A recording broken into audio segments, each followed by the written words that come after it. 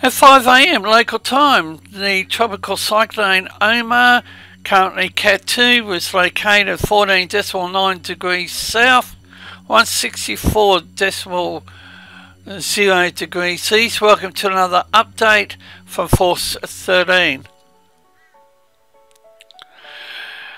The cyclone is located about 285 kilometres west of Santo and 375 kilometres west southwest of Banks.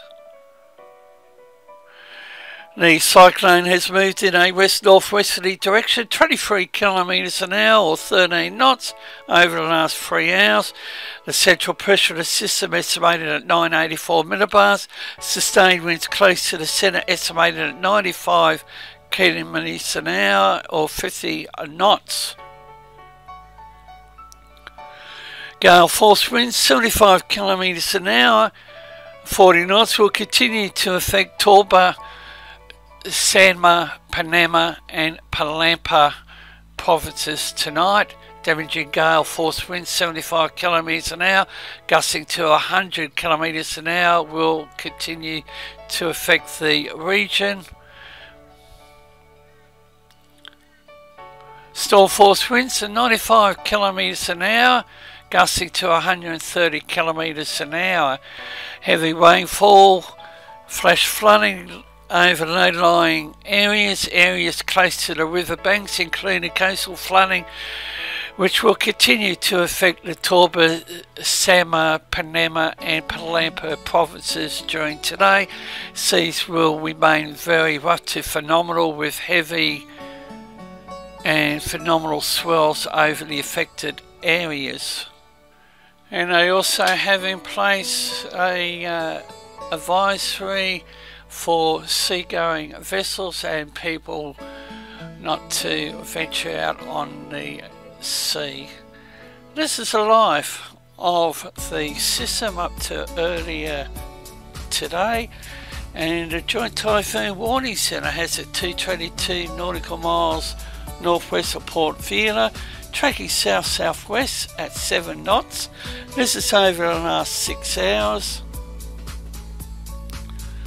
Animated and enhanced infrared satellite imagery shows a large shield of deep convective banding wrapping into the low-level circulation centre, and most of the convection is displaced to the north.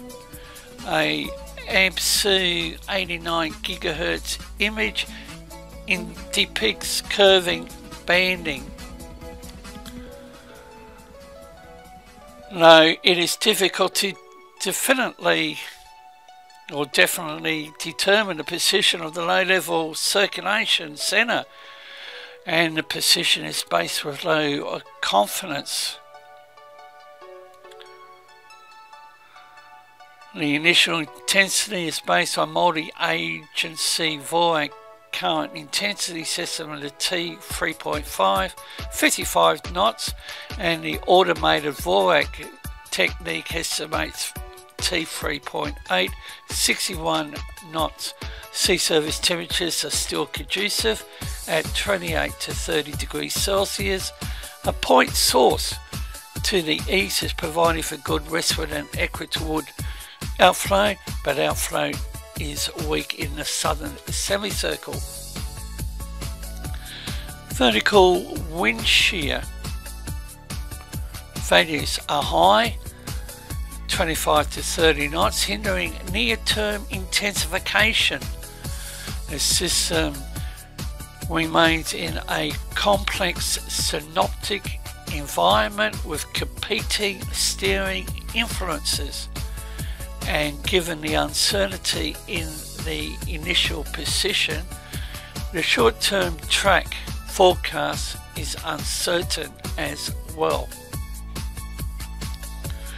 Some models, including ECMWF, the GALWEM, the UK Met, show a kink in the track to the northwest before settling the system on a southwestward track, while other models predict an acceleration southwestward track from the onset.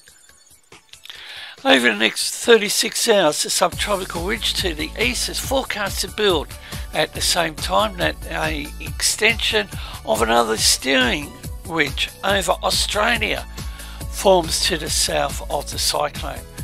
Around the 72-hour mark, a series of mid-latitude shortwave troughs will gradually erode the steering ridge extension to the south and reorient the steering ridge to the east, leading to the system taking a southwestward track, accelerating the numerical guidance.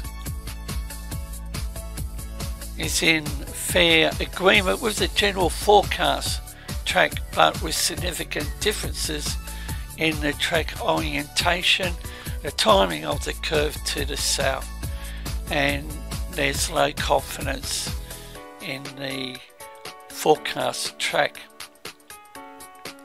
Vertical wind shear is forecast to decrease and poleward outflow is forecast to improve as the cyclone moves poleward. The latest shear tendency, you can clearly see where the cyclone is located, and not as healthy as what it can be when you're considering the amount of green, and systems love the area in blue. The 850 millibar vorticity and the intensity scale is the right hand side of the screen and remains very strong. The upper level divergence has gone up again, it's around 40 to 50 knots.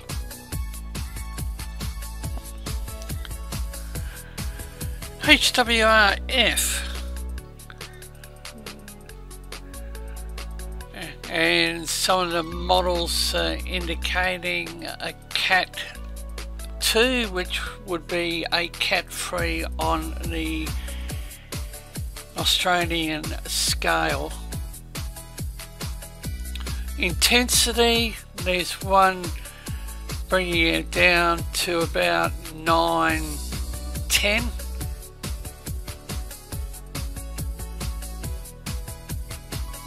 And OMA remains a system that needs to be monitored,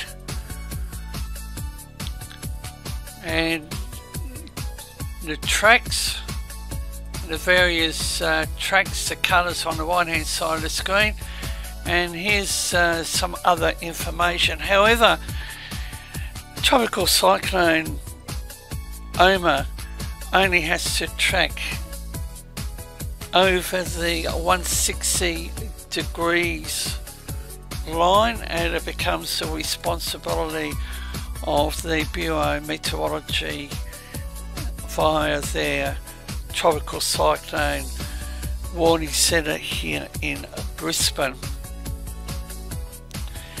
At 2 p.m. local time, Tropical Cyclone OMA Category 2 was located near Vanuatu, and whilst it's forecast to move southwest, it is not expected to enter the eastern region over the next 3 days.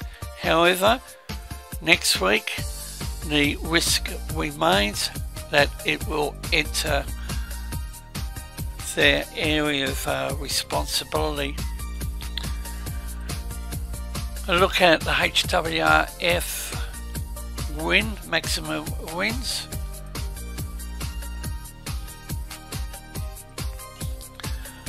We will continue to bring the latest information on the cyclone, and including via our AU channel.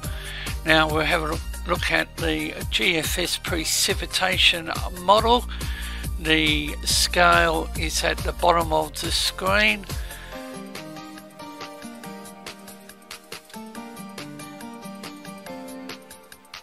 And the area of interest is the yellow through to dark brown.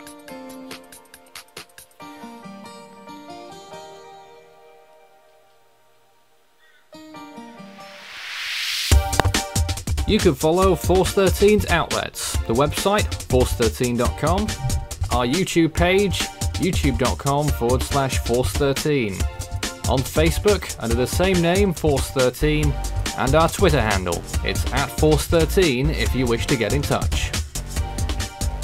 You can also add Force13 on Skype and my personal account on Discord, Fool13, at extension 9094.